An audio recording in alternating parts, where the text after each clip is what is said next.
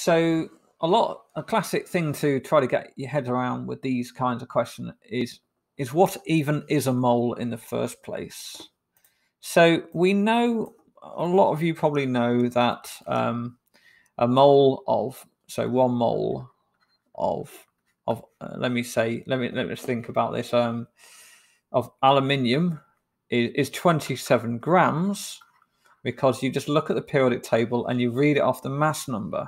If it was a formula, then you would calculate the number of atoms in that thing and the molecule and so on. But still, that just tells us how to calculate it. It doesn't tell us what it is. A mole of anything at all, is always 6.02 times 10 to the 23 atoms, or possibly molecules. Well, yeah, that's a bit, I won't go into it right now, but I'll just say careful with this definition, because when you talk about ionic compounds, there's something a bit weird there. So anyway, but we're going to gloss over that. So a mole is just that much of something. So if I say a mole of iron, I mean that many iron atoms. So I mean this many iron atoms. If I say a mole of oxygen, I don't mean that many oxygen atoms, because oxygen doesn't act as atom. Oxygen goes around in molecules. So if we look at oxygen, it's going to have 16 and 8. So the molar mass is not 16, the molar mass is 32.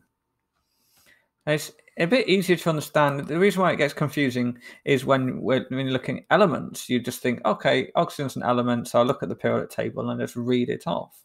If I told you what was the molar mass of water, you wouldn't do that, because water's not on the periodic table. So you would go, H2O.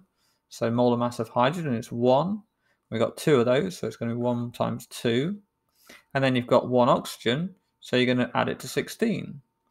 So in the same way that you're going to, when you do the molar mass of water, you do exactly the same method for a molar mass of oxygen.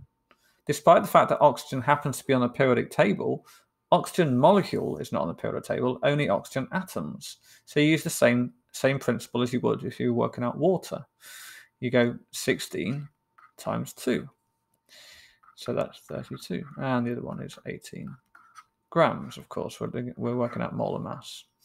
So just to confirm, that's the molar mass. So 1 mole of water is 18 grams. 1 mole of oxygen is 32 grams. And also, just to return back to this number here, it means if I had 6.02 times 10 to the 23 water molecules, they would all together weigh 18 grams. And if I had the same number of oxygen molecules and put them on a scale, they would all together weigh 32 grams.